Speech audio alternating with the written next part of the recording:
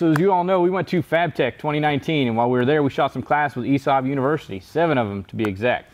Bob Moffitt did a couple classes, I did some, Man Cub was there, teamed up with some of the ESOB elite partners. But today's episode, we have Jimmy Mcknight with Junkies Podcast is doing a panel interview with Ian Johnson of Big Tire Garage, Bob Moffitt with Weld.com, Man Cub or Mike Beecher of Weld.com, Sidni with Georgia Trade School, and Joe Young from AWS, and myself. So it's a pretty good interview, or a pretty good panel discussion about, you know, what you guys should do when you're getting out of school, how to find a job, what type of stuff you need, what do you need for your toolbox, some of those items. So without further ado, check out the episode. How's everybody doing? All right. We're talking about employment after welding school. Where to go with all different kinds of ways you could actually do this. We have experts up here that are going to kind of help direct us. That's really sensitive, isn't it? She's a sensitive one, huh? Sensitive. All right. Right after welding school, it can be very, very confusing. So, Bob, what would be your advice? And everybody, please feel free to chime in at any time. What would be some of your advice to direct a student that may not know what aspect that they want to go into? Don't be late. Don't fly United. Sorry about that, United. You know, we talked about this numerous times. It's always that promptness, that's dependability. Ian and I had some really good conversations over the years about dependability. You got to be there. I mean, we can't plan work, we can't schedule work, we can't do things unless we have staff on board and make things flow. So I think that's one of the biggest things that we're suffering, that I've noticed. And you know, we joke about my arrival yesterday being so late. Gee whiz, that was horrible. But I think this generation is it's like a bunch of part-timers. You know, I like to be places on time. I felt really bad yesterday when I walked up. You know, I like to be there on time. I like to stay a little bit late. I like to do a complete job, go through the whole gamut. So be prepared, show up on time. I would say probably for me, I sort of live my life this way, and I tell everyone that wants to listen the same thing is, don't tell me what you can do, show me what you can do. So let your work speak for yourself. That's the beauty of a trade. Any trade, you can always sort of like lay it on the line. You can show what you can do. You don't have to spend time talking about all the things you can do. Just work and let your work speak for itself. I think that's the most important thing. Just me personally, I tell my students the first day of class that today is day 1 of your 20-week interview. So show me your work ethics. Work ethics is probably the biggest component. I mean, if you've got a passion and drive to learn how to weld, I can teach you how to weld. The same thing with an employer, but work ethics are going to go a lot farther. Correct me if I'm wrong, guys, but I think just like Bob said, to echo that, show up on time, do a little bit more than is expected of you, be reliable, be dependable. You know, you could be the best welder out there, but if you don't show up for work, I'll take somebody that doesn't have the skills that's there every day. I'd go out and talk to employers all the time. Hey, man, what are the skills you're looking for that I can teach my program, be it tape measure, fit up, fabrication, material prep? He says, just send me a good person. 9 times out of 10, just send me a good person. Send me somebody that's honest, dependable, can show up to work, and is willing to work. So I think that's the biggest thing that you can do. Add to your resume, and then have your instructors backing for that. Because I could find my students with the work ethics, they'd be hired before the program was over, right? The rest of them are out looking for work because they didn't show those skills. They didn't show that need, that want while they were in class. Pride in your work. Pride is everything in your work. Show initiative. Be the first one to jump out in front of everybody. Try to lead them. Be a great example. Always do your best. Show up with a great learning attitude. Just listen to your older peers all the time. Find the smartest guy when you go to a fab shop. I mean, I was scared at my first fab shop. Didn't know. I was asking around, who was the smartest guy in this shop? Then I would go over there and just be a laborer, be the helper. I didn't have no work experience back in 2009. So I got taught by so much good things by this guy named Anastasio. I mean, that's the best way to get started, because all these old tricks, they're dying. I mean, guys, we need to learn off that stuff before they all retire. It's coming fast, and we need to keep going on this.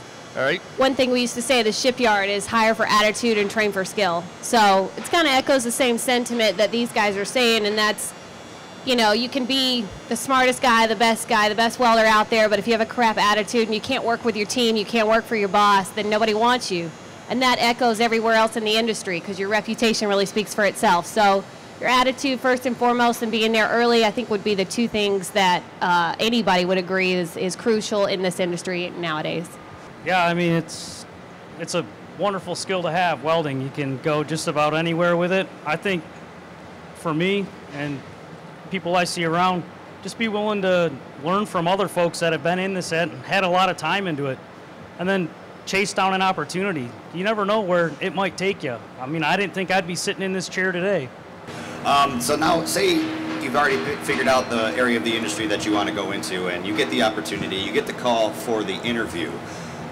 Even though you're being asked questions, you should also ask questions during the interview. What do you feel are some questions that you should be asking while you're being interviewed? Too close. It's called sign. You're going down there, Luke. At least do a little research. I mean, you got to look into the job you're applying for. And I've interviewed a lot of people at the college for various positions. As a department chair, I had to cover a lot of areas and move people around. And I was interviewing a gentleman one day. I mean, he had all the degrees. He had the suit, man. He had everything. And I could tell where he was going. And after about 5 minutes, I said, so where do you see our program in about 3 years in mechatronics? What's mechatronics? And I said, hey, thanks for coming in today. You know, do some background. I mean, you want to, it's not just any job, you know. You want to go in and, if you're applying for a job, you want this to be a position, or is this just a temporary fix of something? Is this just temporary income? You know, learn as much as you can. If I'm going to go interview with Jimmy, I want to know his background. I want to know what he does. I want to know if there's something along the line in my background or something that could be an asset to his organization. I want to know what it is, and I want to know how to talk about it and ease into it and maybe suggest it or talk around it or something. Have an intelligent conversation. But don't go in blind to a company as an easy fix. You're going to get picked apart. You really got to do some prep. You really do. I think probably one of the most important things that anyone can ask in an interview would be, you know, how can you ask back the question, right? So where am I going to advance in this position? You may be interviewing for one position, but there may be opportunity beyond the position that you're applying for. So by opening up with that question, be like, well, what else can I do? What other opportunities are there here? I listen to the podcast. Jimmy hear it all the time. We talk about when you go to interview and you talk about getting your CWI, and a lot of people, if that might not be on the list of job descriptions that you're applying for, but if you put that out there that, hey, yes, I understand this is just production MIG welding, but you know, I'm really interested in learning the following processes, that may open a door that might get you in that first door and then retained because they know that you're interested in picking up more skill inside that company. Yeah, same thing. You got to think when you go to sit down for a job interview, the employer is going to be interviewing you for that specific position to make sure you're a good fit for the company. You also want to ensure that they are a good fit for you. So you can go to Glassdoor.com and you can research employee reviews. Okay, marketing is going to not tell the best truth of the company because they want to put themselves out there as number one. But if you can find employee reviews on that company, you'll find out exactly what's going on behind that door. When I got into teaching, I did that. I jumped on the first opportunity that was available for me, and probably after about 3-4 months, I went and checked the reviews on that, and they weren't too pretty. So prior to getting employment somewhere else, I did a whole lot of research, probably more research on them than they did on me. So I think that's one of the biggest things, especially if you want to advance yourself in the career. I mean, welding's a great opportunity, but there's a lot more you can do with it outside of running a bead, flipping your hood down, grinding, prepping, you know, day in and day out. You can start moving up that ladder. So, find out, you know, what opportunities are available. Will they send you for training? Will they invest in you? Just different things like that. Find out, you know, if there's anything else that you can do for that company that they'd be willing to allow you to afford you the opportunity. Always bring your tools, guys, in the car. Always have them on case, because 9 out of 10 times, guys are going to ask you, hey, you got your stuff with you, let's go take a weld test. Before that, if they have if they're on the phone with them, ask them hey, what type of welding you do? So if you know what type of welding they're doing, go start practicing in your garage, wherever. That's when I know that they were doing that, I went and bought the cheapest welding machine as I could, but like an old one, and just started practicing in my shop and got mentally ready for that test. So when I went in there, I could go ahead and bang that test out and be good with it. And also, if there's multiple jobs, go to them and learn from them and see what knowledge you can take with you. Even if you're not interested in that job, you're going to learn information off older people. You might like that job instead of this job. You're like, oh man, I love TIG welding. You know what I mean? Okay, I don't want to do that. I know enough about it. I'm going to go over here and learn from MIG, stick, and all that, and fitting off this other guy, because you've been doing TIG welding a lot. Always learn different trades, different skills, mechanics, diesel, tool and die maker. I mean, learn everything. More you open your mind to, more money you're going to get, more knowledge. Knowledge is key, guys, for sure. A couple things I tell our students as far as asking questions. Number one would definitely be, this is an opportunity for you to show the employer you're going to give them some quality work for the time that they're paying you. So it's not really about what can you get out of a company, it's more what can the company get out of you. Because they're paying you, so that's what you're getting. You're getting their benefits, you're getting a steady job, so this is your time to show them that you're going to provide some quality time for them and some quality work. So I always tell students a couple things you can ask, and one of the most impressive things I've ever been asked in an interview was, what's your biggest problem and how can I help you with it? So just showing them that your attitude is focused on what their goals are, like what are your goals in the next year? How am I being evaluated? What's a regular day like for me? These are all pretty normal questions that any employer is going to be happy to see that you're already a company-minded person. You're already trying to figure out, like, how can I give you the most bang for your buck? So you're already paying me, so how do I make the best out of those dollars? You know, what's a problem? How can I fix it? Let me try to find some solutions for you before I even get in the door. Another thing I tell people is to check their social media, like, before you walk in the interview, because they're always posting about projects or something big that's being completed recently. So there's always cool things out there that are what we call low-hanging fruit, you know, that you can kind of grab and walk in the interview and talk about. So follow them on social media is another big thing, an easy thing that you can do right before the interview and ask questions about. Yeah, absolutely. The research before you go in is critical. If you don't know what they're doing, what you got yourself into, you really shouldn't be there. And you want to take time to invest into what you're going after, you know, and there's a lot of distractions around. One thing I would say is bring your gear, be prepared to take a weld test, and leave the phone in the car. Don't have the minimal amount of distractions you can have around you, the better and more focused you're going to be on why you're there. And that is really to earn a job, understand what they do, and what opportunities you have with that organization. And that's bottom line for me. I think social media is a big deal too, because not only do you want to follow them on social media, but you want to make sure that your social media account is pretty clean too. You know, your accounts are not as private as you would like to think. Employers can find stuff pretty easily that could end up costing you your job further down the road. And to kind of back up what you said, Man Cub, if you know that, you know, if you're going in for a TIG welding test and you've been MIG welding for a long time, you need to brush up on that stuff. You know, if you don't have a welder in your garage, social media, again, find somebody local in your area that could possibly help you out, that you could come over for a couple hours at least and sit there and brush up on your skills to get things, you know, up to par. Yeah, that's right, Jimmy. Absolutely. What about resume building? What about, you know, what are some of the things that if you're hiring somebody you want to see on their resume? I think it's very important that students start out getting used to doing resumes early. Sometimes I've noticed that the students try to put them together at the last minute, and they start putting down a lot of flash, and they're overwhelmed, and the content has no flow. It doesn't make sense. Keep it brief. I try to turn it around. I mean, we actually have classes and coursework in actually writing resumes and preparing. We do mock interviews and all kinds of stuff, but just keep it simple, direct, make it factual. You don't need to put a whole lot of flash behind it and everything. Just load it up correctly and keep adding to it.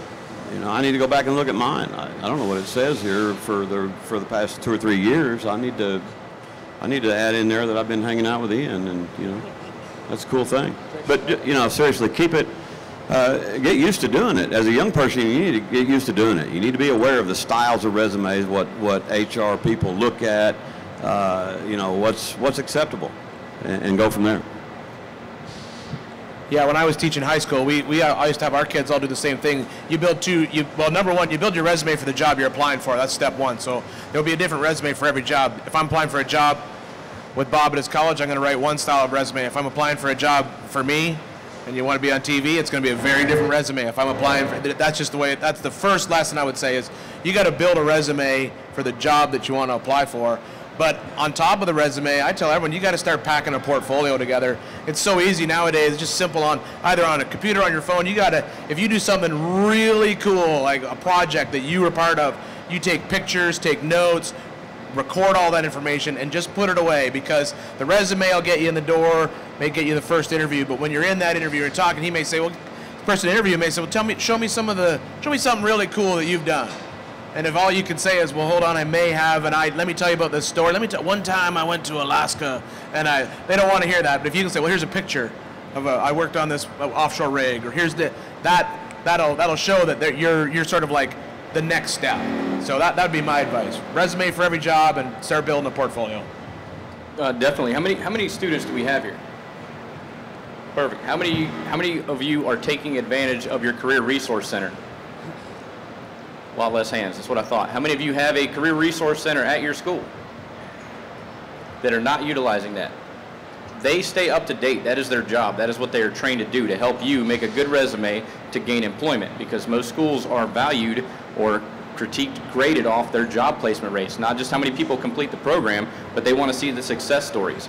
So if you're not taking advantage of the Career Resource Center, your career officer, go in there, talk to them, start a conversation. They have resume classes. I used to do resume classes specifically for my students, right? Check the alignment, check your spelling. Do not use LOLs and ROFLs and different acronyms that you guys would use on social media or text. Don't type the resume up on your phone. I mean, open up a Word document, go in there and make sure everything is nice and aligned.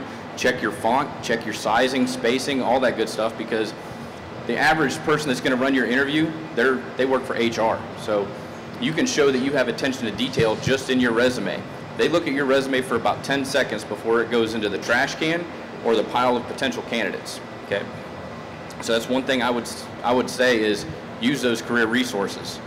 Do not pay somebody to write your resume, okay? If you do that, 9 times out of 10, they're gonna just build you up to be something that you're not. And then be honest during the interview process. If you're not familiar with something, don't fake the funk, because they're gonna be able to smell that, right? So be honest in your resume. Anything that you put on your resume is fair game, okay? I can ask you about that. You said you're proficient with GTAW. Okay, tell me exactly what GTAW is. And you're like, I probably shouldn't have put that in there. I'm not as, everything that you put on that resume is fair game, right? So be open and honest. That's just kind of a look into who you are. If you're lying to me during the resume process, I can't trust you as an employee. So take advantage of the career resource officer. And put everything together nice and easy. One thing I also like to say is print out on high quality paper, okay? You print out, put a little bit more attention to detail. Have your resume available in a PDF format so that you can email it, and all of your context and alignment, all that stuff is gonna stay the same as when you email it to when they receive it. Keep some hard copies, because you never know who you're gonna run into. How many of you students have resumes on you right now? One. You're at the world's largest metal fabrication expo, well, North America. You could be passing out resumes right now while you're here, networking, making opportunities. So that's one thing. Keep a stack of them in your car or in your briefcase, and pass those out as needed. I say bring your certifications. Always bring your certification, guys. One time I left them at home. It cost me an interview, it cost me a job, because talking don't mean nothing. You show me that you could weld, show me you could dance. Talking, anyone could talk. And since we're young, I'm young, they don't believe if you did all this stuff. Show them that you did all this stuff. Take pictures like Ian was saying. You want to just, hey, I could do this, I could weld, I could machine. They want a person like that, especially when they're young. Do every trade, even if you're like, oh, sorry, thanks, Jace. Even if you're TIG welding, stick welding, machining, write all that stuff down, but take pictures, show them. Show the name of the shops that you worked at, what years. Even if you take pictures of your work inside the shop, always do that. I mean, always show proof, and always be honest. Don't lie, don't show off and be like, oh, I'm such a great welder and all that. Be humble, be honest, and always keep your mind open to learn something new all the time.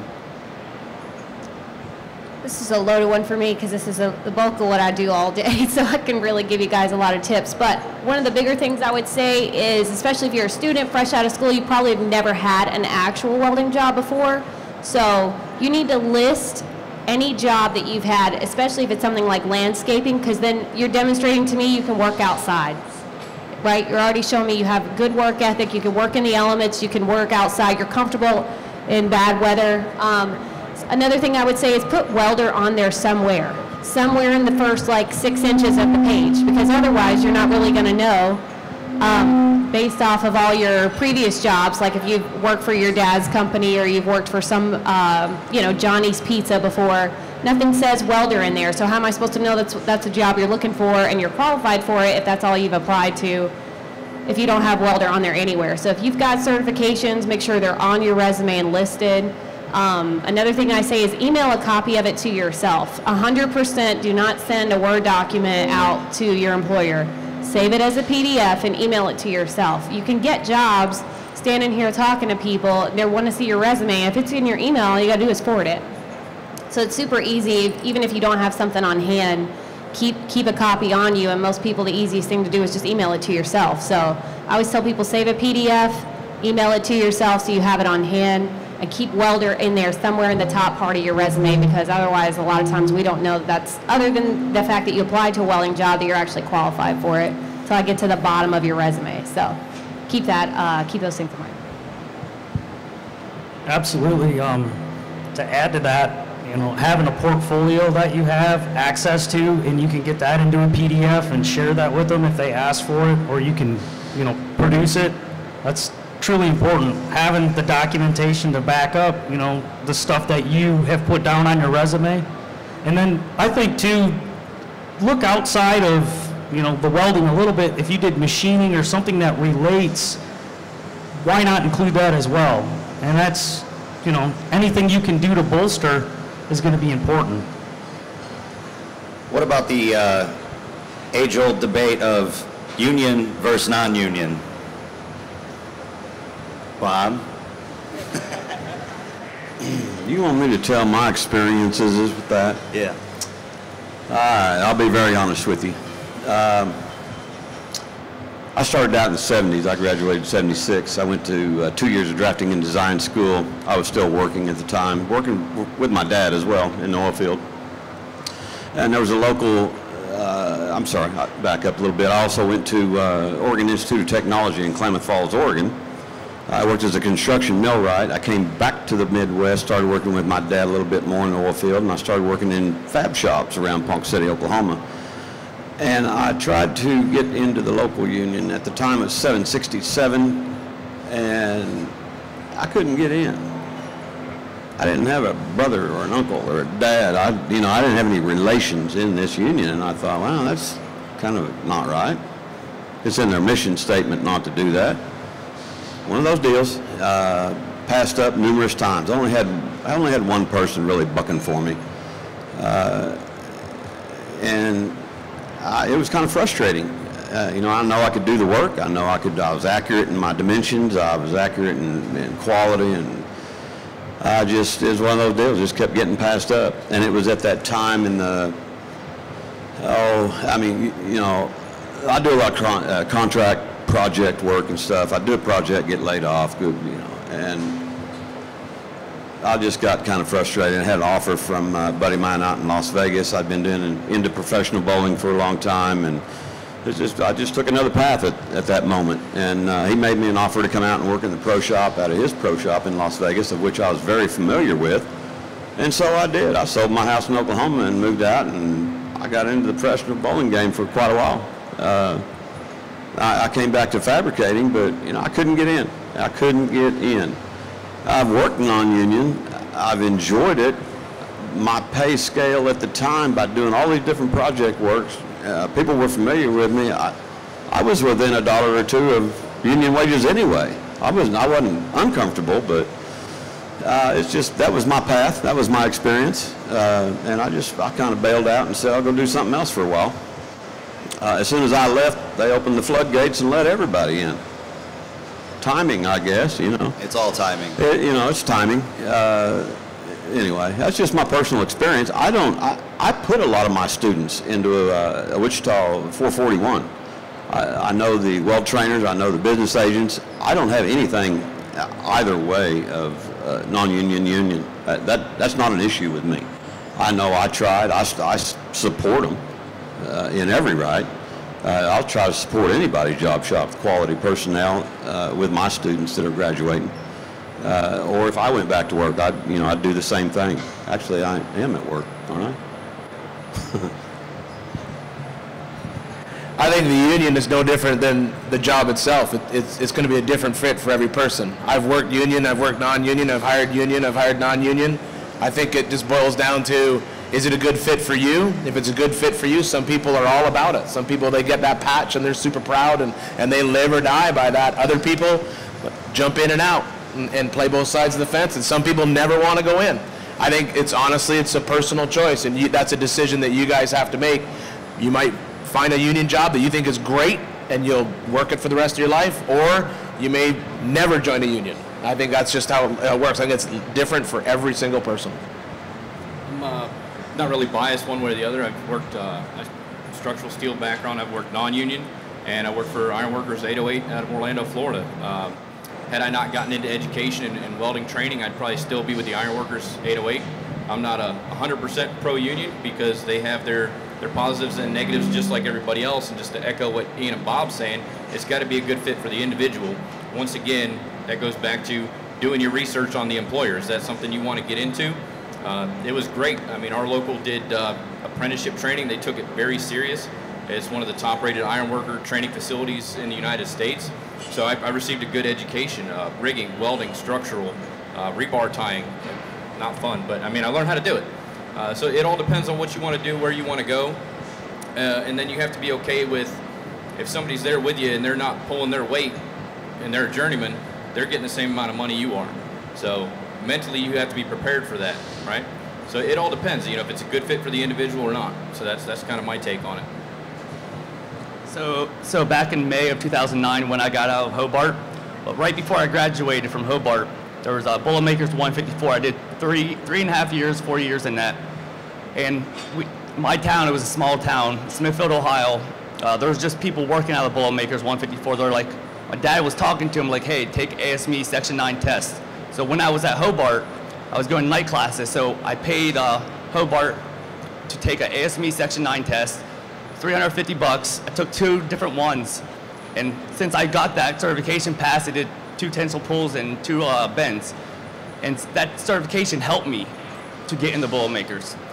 I didn't have no friends, no families there, nothing at all. I showed up on their doorsteps in Pittsburgh, PA, about an hour from there I lived. Just walked in there with all my certifications. They weren't interested in me at first at all. Came back again. They started seeing my initiative coming there. After they accepted me, the first 2 months, I didn't get no calls, no nothing. But I showed up every day for 10 hours, and they had like a little welding lab outside in the snow, in the rain. I'd be out there running a welder every day if I'm not working at my dad's shop. I was working at my dad's shop, that's it. I mean, if I wasn't working there, I was up there showing my initiative and learning. I mean, as soon as they seen that, boom. I still wasn't welding. I was actually doing stuff for the carpenter union, through Boilermakers, building scaffolds. I mean, I was taking any job I could get so I could show them that I could do anything. I mean, that's what took off for me. That's about it. Yeah, it was worth it. I mean, I seen everything. I mean, I traveled the U.S. It was beautiful. Met so many smart guys. I mean, took me under their wing. Been to power plants. I mean, it's incredible, the power plants. I mean, you'll see stuff. I mean, it's so big, you feel like an ant in them. I mean, it's incredible. You see the turbines, you see all the cool reactors. I mean, it's like, wow, you get all cold chills just walking through the plants because it's such an amazing feeling just going through there. I'm with these guys. I think there's good unions, there's bad unions. Some of them have more benefits than others. It's really what you're looking for, just like you would look for in an employer. So some unions have great educational benefits. They have great apprenticeship programs, and they're solid people. But there's bad eggs in every in every basket. I think everybody agrees with that. So you kind of have to, you do have to do some research, but you have to determine if that's what's right for your lifestyle right now. If you're young and you want to get after it and all you want is per diem and you want to travel, sometimes unions are great for that and sometimes they're not. Sometimes, they want to kind of hang you out in an apprenticeship program and work your way up, and a lot of their jobs are local. So maybe that's not for you right now, but it may be for you longer term down the road. They do have great insurance for a lot of people, so when you start a family, maybe that's something you want to look into there. Maybe you do want a lot of education right now while you're young and you want to build. And so some of these unions have great education benefits. So I'm not pro or, I don't really have one preference on the one way or the other, but I think you need to figure out what works for your lifestyle right now. So you need to talk to some people that work for the union and do some evaluation and figure out what are you getting with your union dues from that union that benefits you in the long run. So hopefully if you have some goals in mind, you can kind of evaluate what benefits they have that work for you right now. If they don't, don't be afraid to move on. It's okay. There's other things out there and you can always come back to it. Yeah, absolutely. Finding the right fit, I think, is the main thing. You want to be happy at the end of the day. You're doing something you love. You like welding. Why not be happy doing it? You have to, you might have to test the waters. And to do that, you just got to take the plunge, check it out, do your homework, and really just try to understand what each is all about and what they have to offer for you. I've talked to some students who were very surprised once they got out or found out that you're not going to be working a 40-hour week when you get into this. This is a misconception I think that some students have. Have you dealt with any students that were shocked with about how many hours you were actually going to work or how often you were going to be not home with your family and the sacrifices that you actually have to make to really become successful in this business? I have had numerous occasions where a young person would come back to me and say, gee, I wish I would have been a little less of a class clown and paid attention because everything you said was absolutely true. Show up 2 minutes late, you might as well go home. Do it twice and you're done for 3 days with no option of overtime for that week or that pay period. And they go, it's serious. It's everything you said. I read some books here over the summertime. It's like, if you want to be successful, work a half a day. You can pick the first half or the second half, 12 hours, Some students get the misconception that their job's going to be right across the street and they can part-time it and it's cool, I think that's how they grew up. Us old-timers, we know that you got to put in a day's worth of it. So, there's young people that obviously have that good work ethic. That's not a question with them.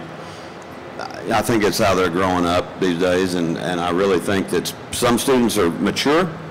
They take it seriously. They know they're going to have to put some hours into it. They want to work long hours. They want the opportunity for overtime.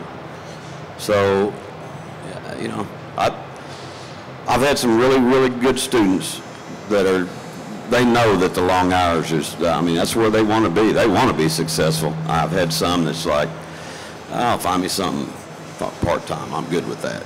I don't do part-time jobs, so. I'm on TV, so I don't work at all, Jimmy. No, I think, just to spin off something you said, Bob, it's one thing to remember, and I always tell myself, I have an 18-year-old in college, so I'm to blame for this. Everyone says this generation of young kids, man, we raised them. We gave them trophies for showing up, so it's our fault too.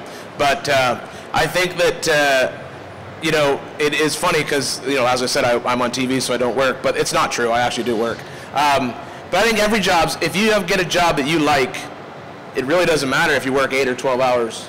You'll work the job. I love my job. I've been very fortunate to have many. I've never, when I was a mechanic, I liked my job. When I was a teacher, I liked my job. And who doesn't like being on TV? So, but I still work. When we're doing deadline, get a car done, we had to get a car done to get it out to SEMA. It's 20 hours a day, the last 10 days before SEMA, and then it goes on a trailer, and we haul it out to Johnson Valley. John was with me, And man, it's when you work those 20-hour days, you hate life, even though you're working, building cool stuff for yourself and for a TV show. But when you're dropping that sucker into third gear in Johnson Valley, California, doing 86 mile an hour across the desert, you forget about those 20 hours. And it's no different, just any job. When you get done the project, like you were saying, a power plant and these big plants, when you look back and you can say, holy cow, I freaking built this, you're going to forget about those 12-hour, 18-hour days. You will, trust me. I kind of let them know up front, when you get into class, it's not going to be a 40-hour work week when you're done. I have students that graduate, we go from a 24-hour week program where they got Fridays, Saturdays, Sundays, and holidays off, and they step right into a job where they're putting 72 hours a week in. I kind of let them know ahead of time, hey, this is what you're signing up for. I don't sugarcoat at the beginning of class. Tell them welding sucks, everything's sharp, hot, and heavy, so you have to have a passion to do what we do, right? You have to love what you do. Kind of like what they were saying, if you love what you do, you'll never work a day in your life. So be prepared for those hours. I mean, you're going to put in a lot of hours. You're going to build a lot of cool stuff. You're going to reap the benefits. Do it while you're young, but you're not going to walk in and punch the time clock 8 to 5, and walk on out. And then be prepared to travel, not just travel around the country. I mean, I haven't had a job where I've had an under 1 hour commute one way since 2005. So be prepared to get in your car and drive somewhere to get the job that you want. A lot of students, they don't want to travel. They want something right next door to their house. Well, you better move where the work's at. So just be prepared for that as well. Go when you're in welding school, put your helmet down, stay in that booth all day. Burn them rods, burn that filler wire all day, nonstop. Leave that hood down. Don't mess around. Don't talk to your friends. When you're in there, weld, weld, weld. You're there to learn. You want to be basically almost 100% when you get out of welding school, because when you want to go into a job, you want to be basically good at welding. You don't even want to think about how to run that weld. You just want to be natural. I mean, leave your phones down, just weld all day. I mean, you're there. Either your mom paid for it, your dad. Just don't waste their money. Always focus on the school. In high school, I didn't focus on school. I just didn't like it. So I wish I took that serious. Everything made sense with my hands. So I started noticing that when I was like 18, 19. I never told anyone I was in mechanics. I grew up in my dad's machine shop. I was always afraid telling people, oh, I'm dirty and greasy. I mean, I was a prep in high school. Now I don't even give a crap anymore. I mean, be yourself, be who you are, and be proud of it all the time. I mean, that's one mistake I wish I never did. Like, just lie to people about that. Always just show who you are. Time is money, so it's a good consequence or a bad consequence. So you can either look at it like you're about to get a lot of overtime and make bank, or you can look at it like you're investing in yourself and your skill set, and you're investing in your coworkers. So you're building a reputation when you hit 40 hours and then you keep going, your boss is paying attention. So if you have a crap attitude and you're not prepared, you don't want to be there, you're complaining, the weather's bad, you got to go home, girlfriend's calling, mom's calling, whatever, there's always an excuse. I mean, it matters after 40 hours. Your reputation will connect you to your next job way faster than your resume will, or any website, Indeed, or whatever you want to call it. Any of your friends, some of you got dirtbag friends, don't network with them. Be careful about that. So your reputation is everything, and this is when you build it. And when you start hitting past 40 hours, like he was saying, I mean, you really see people for who they are. If you got a bad work ethic, it'll pop out at 40 hours, I can tell you that right now. And your boss is paying attention, so keep that in mind. Yeah, I mean, putting the hours in is one thing, and I think a lot of coming fresh out of school, I remember being, welding maybe for a few hours in the day, you go eat lunch and you don't come back for a few hours or whatever it was.